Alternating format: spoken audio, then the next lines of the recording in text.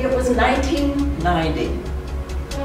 I was in my office shared by the graduate teaching assistants at Temple University's Psychology and Education program. I was having a conversation with one of my office mates about our pets. In the middle of the conversation, I heard myself say, "In the 10 years I've had my cats, Rascal, Ollie, and Muffy, there hasn't been a single day they haven't made me laugh." When I heard myself say that, I stopped in my own tracks. And I thought, wow, that's incredible. I hadn't realized up until then how much these furry little creatures had added to my life. It was at that moment that I embarked on a new phase in my career as an anthrozoologist, studying the relationships between humans and animals. Science is now showing evidence.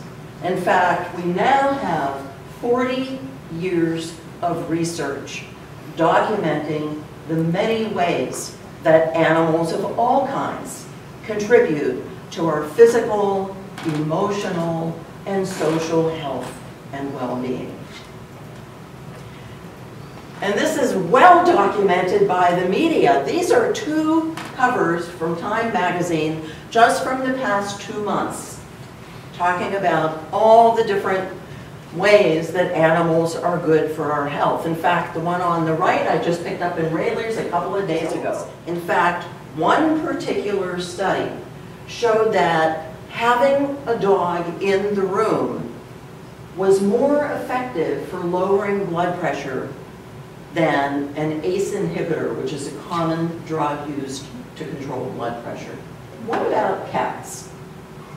Well, you can't play Frisbee with Fluffy, but Fluffy has a secret weapon.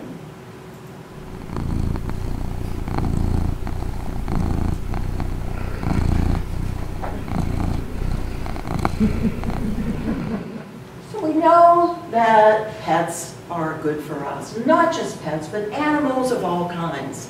It's not just Fluffy and Fido, but Freddie too. Freddie could be a donkey, a goat, a chicken, any animal you choose. They do so much for us every day. They greet us when we come home. They sleep with us. They comfort us. They make us laugh. They do so much for us without asking for anything. We owe it to them to take the best care and love them as much as we can.